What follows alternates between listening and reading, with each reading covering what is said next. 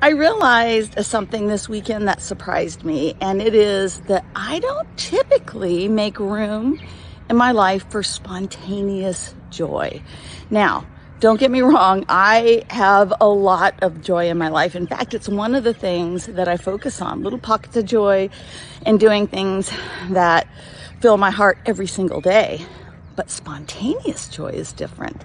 I have a really good friend, Lori Hannah, who reached out to me and invited me to go with her to the Celebrity Theater to watch a lookalike band for ABBA. And I said yes. And like an hour and a half later, I'm in my car and on my way to dinner and a concert. And you know what?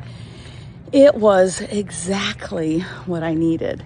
And it made me realize that spontaneous joy is different than doing things that make us happy. It has a different thrill to it. So if you haven't been making time for spontaneous joy, give it a go.